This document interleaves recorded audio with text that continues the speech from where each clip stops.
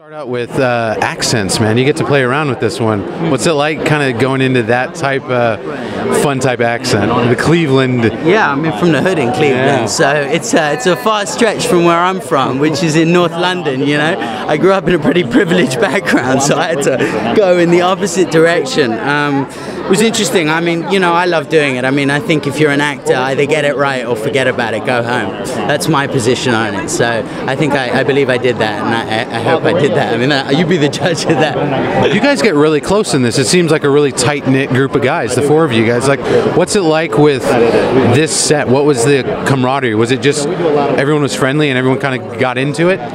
Stephen made an effort to put us all together in a house, and we lived with each other, having never met these boys before. And Esri, who, did you just interview Esri? Yeah, Esri was a local hire, which meant that he was not being put up. He was staying at home in Cleveland because it was cheaper for the production. So it was three of us living together, and then Esri on his own at home with his parents. And I said to Esri, come over, and I bought in an air mattress, and I set him up in the closet in my bedroom so he'd be there with us. And it's an integral part of our chemistry on screen that we live together every single day. How real was this shoot? I mean, there's stuff going on behind the scenes that was really real and raw. I mean, this is a real shoot. It was a real shoot. I was walking through a crowd doing, we were at a Puerto Rican festival that happens every year in Cleveland, and though we'd locked, you know, the capacity to film there, we didn't, you know, there were a lot of people in the crowd who obviously weren't in the film and not signed off extras. We were walking through, it was a shot with my girlfriend and the boys with me, and about 10 feet from me, I heard a bit of like oohing and eyeing, and I just heard 2 shots, and someone was killed 10 feet from me. That's insane. Yeah, while we were shooting. Wow. Yeah. What's it like going from like a Nick and Nora type set to this type of set? I mean, both must be fun, but you know what I mean.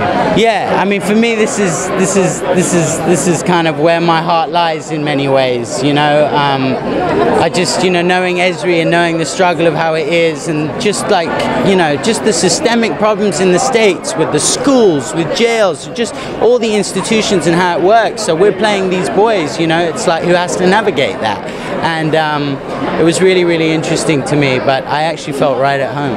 I felt right at home. I've been a rascal my whole life, man, you know, so. Is it nice to kind of have an American touch? I mean, with your mom's side, I mean, kind of, you're bridging the gap across the pond. Yes, I am, yeah, and thank God for that, because I think without that, maybe it would have been a lot harder to get the accent. I actually went to school here in Long Island when I was 11 for a whole year, so I'm kind of Americanized, and I'm an American citizen too, so, you know, I think that helps. Last question. I know you spent some time on a kibbutz. I grew up on a kibbutz myself. Wow. What's your fondest memory of kibbutz like? Oh, hi, Erica. How are you? Nice to see you. I have to be honest here. It was wake up at 6 a.m. working on an organic fish farm, right? Working hard hours until 12, and then it's beer and Swedish girls. I mean, that's it. So go figure. I don't need to elaborate more on that with what I did with the rest of the day.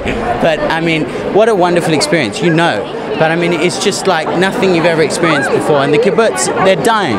They're dying as a result of capitalism in the world, and especially in Israel. And I'm really grateful I was able to do that. I come from a North London Jewish family. My mother's not Jewish, but culturally I'm Jewish. And my grandfather, after me being a rascal for, I was like, get out of here. And he put me on a plane to Israel. And I spent a year there, and I loved it. It meant the world to me. I miss it every day. Wow. Yeah.